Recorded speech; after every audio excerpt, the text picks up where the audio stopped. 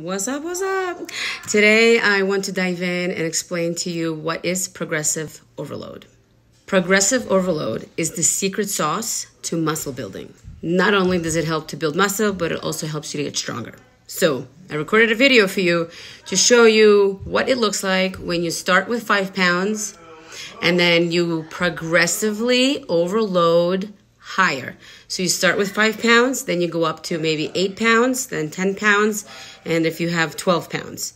Or if you go from 5 pounds to 10 pounds to 15 pounds, whatever weight you have, you progressively overload. That's what that means. So let's get into it. First, I grab the 5-pound dumbbells and I do a bicep curl. And you can see that it's pretty easy to do the bicep curl.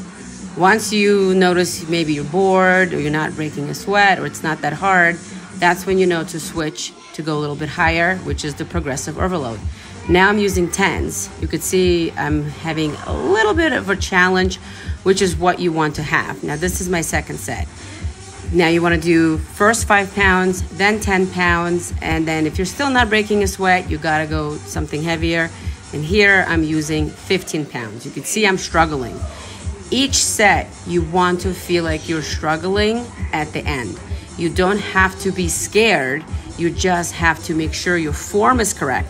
Because if your form is not correct, then I try to do one arm at a time. Once your form is not correct, that means the dumbbell is too heavy and you are done.